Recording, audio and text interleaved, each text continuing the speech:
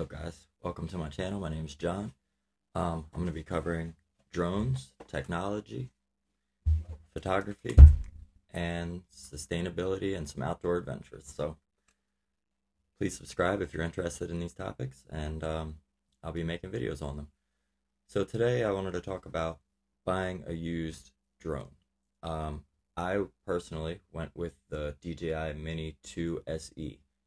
It does not shoot 4K, it shoots 2.5K, but I actually haven't even used it in 2.5K. I've only used 1080p so far, and it works incredible.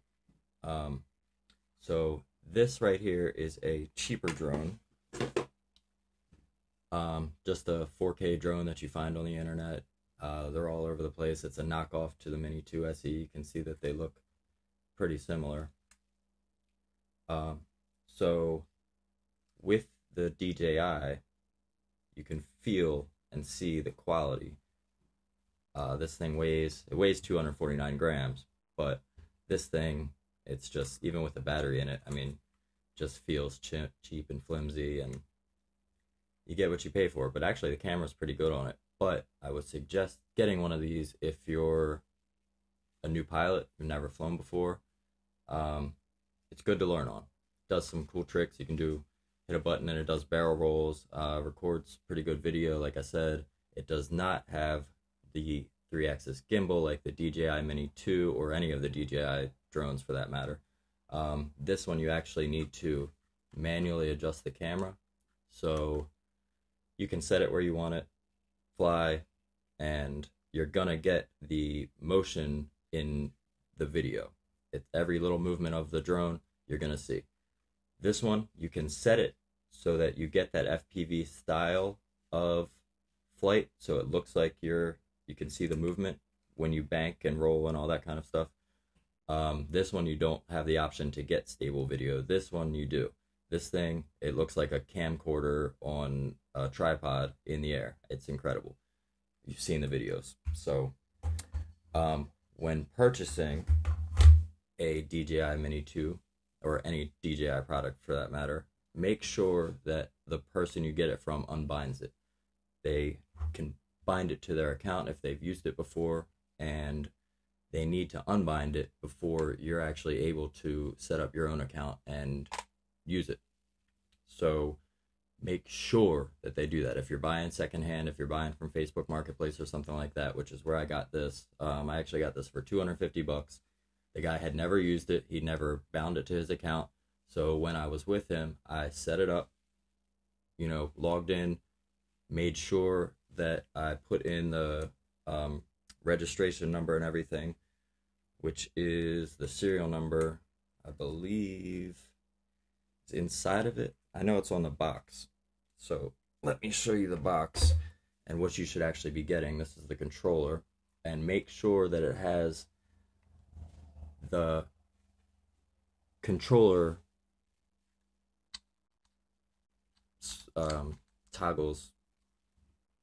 These actually go into the bottom of the controller right here, which is pretty neat. Well thought out. They just screw on like that. So make sure that those are on your controller. Pull out the arm.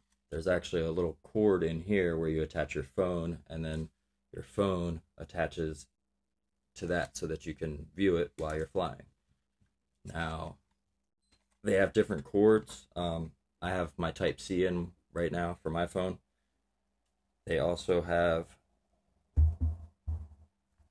the iPhone and a micro USB. So make sure that you have all three cords. You should have a Type-C, the iPhone, and a micro USB. You're also going to get a screwdriver, 2 sets of new propellers, and your quick start guides. So make sure that everything is included in the box. This is the box.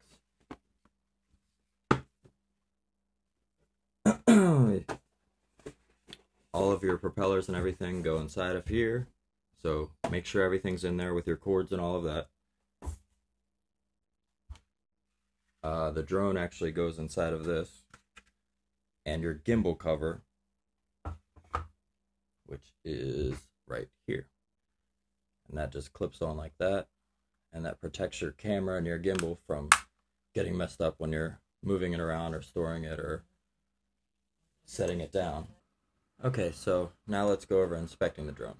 Now, I would highly recommend getting the Fly More combo if you can. It comes with 3 batteries. It comes with a double or triple battery charger, which is really nice because with this one by itself, without that, you need to put the battery in, which I usually just leave mine in. It actually makes it kind of convenient. It has a a Type-C charging port right here, and a memory card slot right here. This is a micro SD card. So make sure that it is either included or you get one. You're not going to be able to fly this without your micro SD. You can fly it, but you won't be able to do your quick shots and some of the key features to record. It does not have local memory, so you're going to want the micro SD. I have a 32 gigabyte. I've shot probably 15 or 20 videos on it, ranging from 5 to 10 minutes or so. And I'm still have space on it. I actually haven't deleted anything yet. So get yourself one of these. This is the SanDisk Extreme. It's a U3A1 V30. So highly recommend the SanDisk. They're a great quality memory card. Now, going over the drone, again, make sure that you have your gimbal cover, everything that is included in the box. You should have your screwdriver for the propellers, extra propellers, your 3 different cords for your different phones, micro USB, iPhone, and iPhone is the Lightning one, and then the Type-C. So you have to charge your drone with the Type-C if you don't have the Fly More combo. So if you can find one that's used, I would highly recommend getting that. Go over everything. You can actually check in the DJI Fly app, which I highly recommend. If you're going DJI, get the Fly app before you actually go to look at it. Have the seller send you some good quality photos of everything up close. Certainly the camera and the gimbal, but with the batteries, within the Fly app, you can actually check the battery life cycles. See how many times it's been charged, discharged, and make sure that it doesn't have any bulges or anything like that. Everything should be nice and square. You can see how it looks right here. You can also see pictures of them online, brand new. So that's how your battery should look. Again, check everything before you walk away and hand the guy your money, or girl.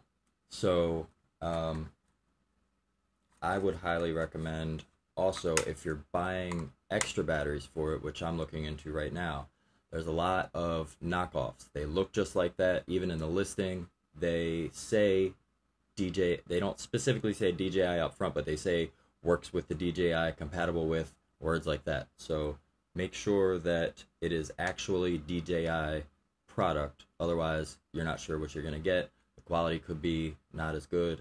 The DJI intelligent flight batteries, I would recommend getting. I think they hold charges a little bit better. They also have a slightly better lifespan as well as flight time. So I have flown this thing. It has 3 different modes. It's got Cine mode, normal, and sport. Now, sport mode, you're going to get full speed. The drone will actually give you very high pitch and attack angles, roll, bank, all that kind of stuff. When you're in normal mode, it pitches pretty well, not quite as steep, still goes fast. Using these 2 modes eats your battery up, but even flying in those 2 modes with the approximate flight time of 31 minutes that they call for with this battery, I've still been able to fly at 20-25 minutes with no problem. In Cine mode, I like to go to my destination. I'll fly where I want to get my shots in normal or sport mode to get there. Then I'll put it in Cine mode. That's where you're going to get your nice, clean shots, where it doesn't spin, rotate as fast. The camera moves slightly slower, the drone moves slower, so everything looks nice and fluid and cinematic, which is why it's called Cine Mode. Now, when you're turning these on, you need to hit the button, power button, hit it once, and then hold it in, and that's going to allow it to turn on. If you just hit it once, it won't turn on. That's a safety thing, so that if you have it in a backpack or something like that, things knock into it, it's not going to turn on and run your battery down. So that is how you turn that on. That's the controller. And then for the drone, make sure that you take your gimbal cover off first, because it's going to move around. Always be extra careful with this gimbal. It's going to move around when you turn it on. Press it once, hold it in, and you can see that it does a self-check. Everything kind of moves around and gets adjusted so that it's ready for flight.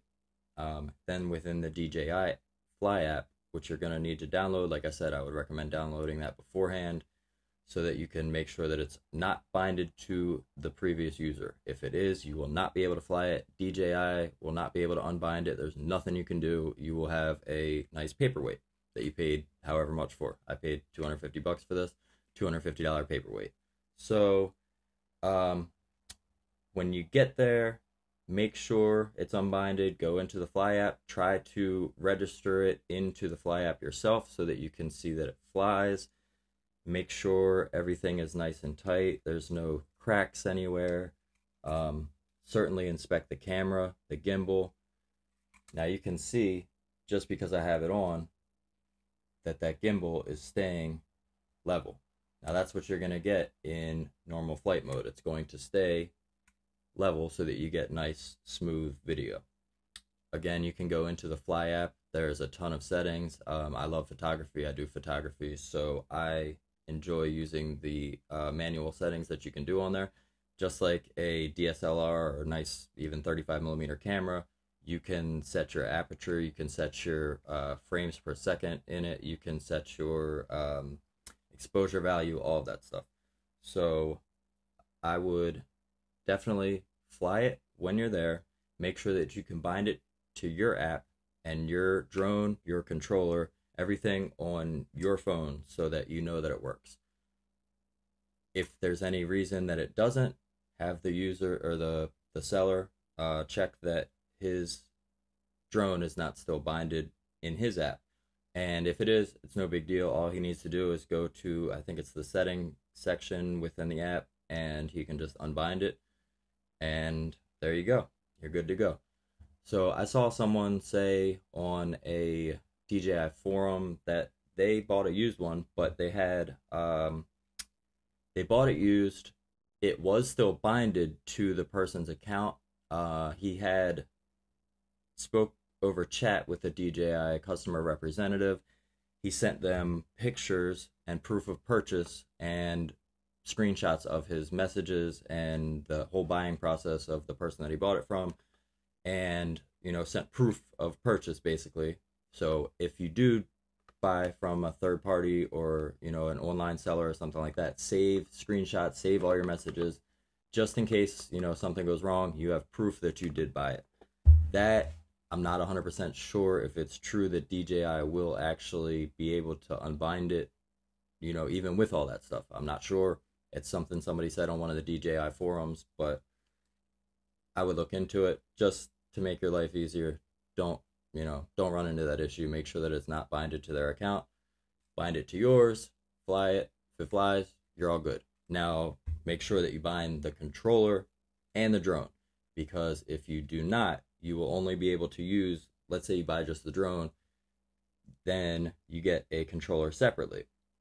If another controller is still bound to the Fly app, or the drone has another controller bound to it, you'll be able to use it. I think 5 times. After that, you will not be able to use it again. So you'll have a drone that is registered to your account, but you won't have the controller. You won't be able to use any other controller. That will be the end of it. I'm not sure if you can, again, go to the DJI DJI forum or their chat or whatever and find out if you can somehow unbind the old controller, bind a new one. It's just a headache thinking about it. So save yourself the headache and make sure that everything is unbound.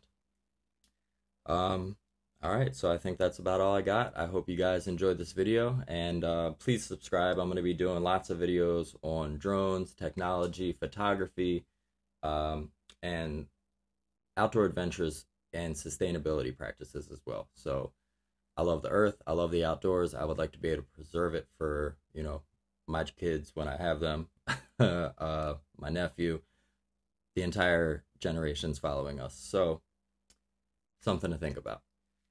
Please subscribe. I'm really trying to be able to use this to get out to as many people as possible. I want to be able to help. So if you have any questions, if you have any issues, even just want to share, you know, your stories, your photos, and you can follow me at Davidson Tech Time.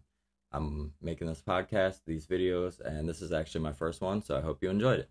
Y'all have a wonderful day and weekend, and I'll see you soon.